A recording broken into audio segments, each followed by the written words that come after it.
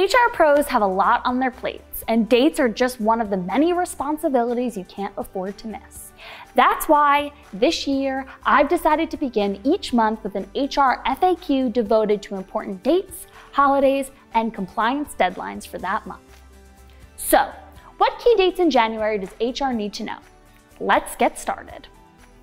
Here's a preview of upcoming dates, which we'll explain more in a moment. January 17th, Martin Luther King Jr. Day. January 28th, Data Privacy Day.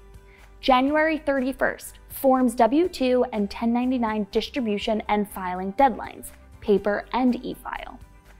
January 31st, Quarterly Form 720 and 941 due.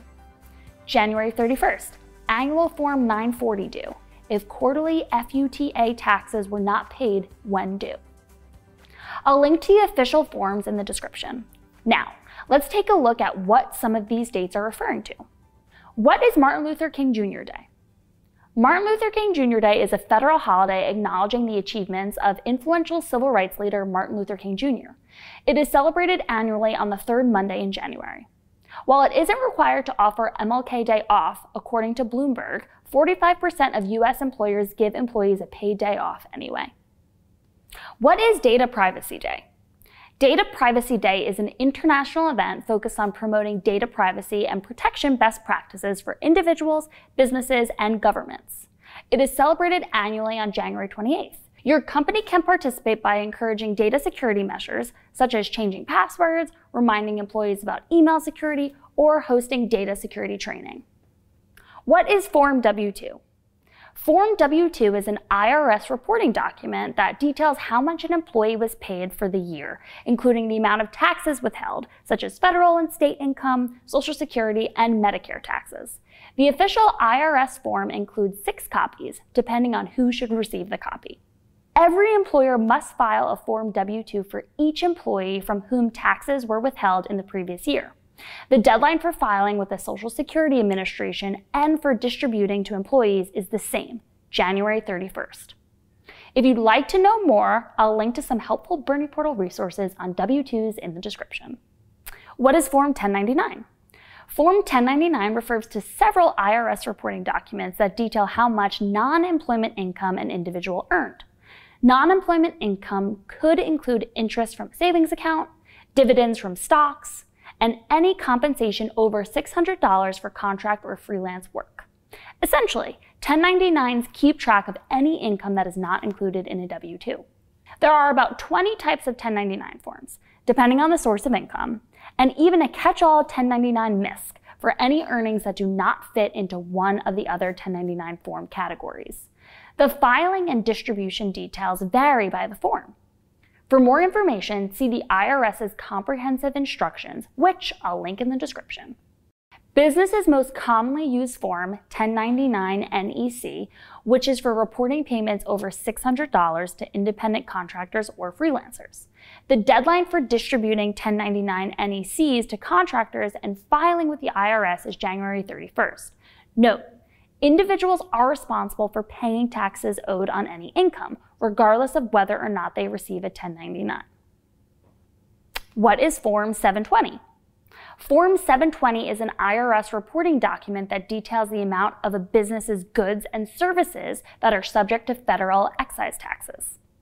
The list of taxable goods and services is extensive and generally related to products or services that are considered harmful to people or the environment, such as alcohol, gambling, firearms, gasoline, tobacco, and even tanning beds. The full list can be found in the form instructions, which I'll link in the description. Businesses that are required to file Form 720 with the IRS must do so on a quarterly basis. For example, Form 720 is due by January 31st for taxable goods and services sold in Q4 of the previous year. What is Form 941?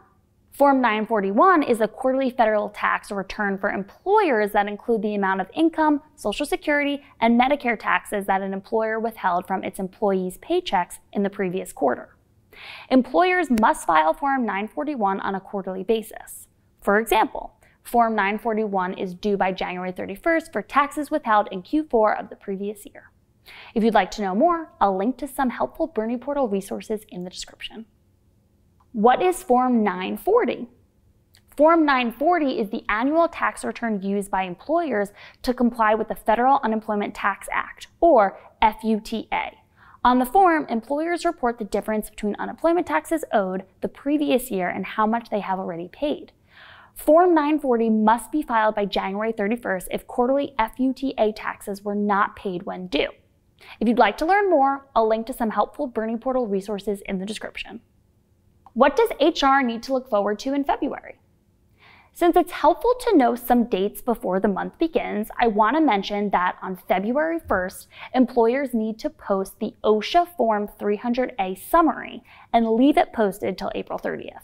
Form 300A is an OSHA document that provides an overview of work-related injury and illness incidents for businesses with 10 or more employees, unless otherwise exempted in the previous year.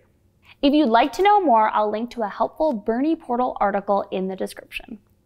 I'll cover OSHA Form 300A and more February dates to know in more detail in the next month's episode. But until then, check out BerniePortal's downloadable HR Calendar 2022.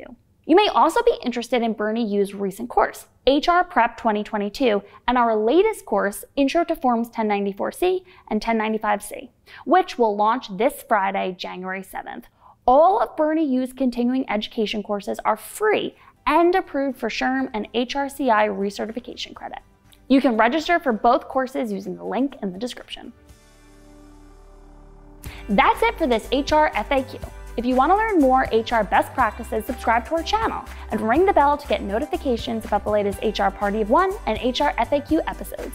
As always, thanks for watching.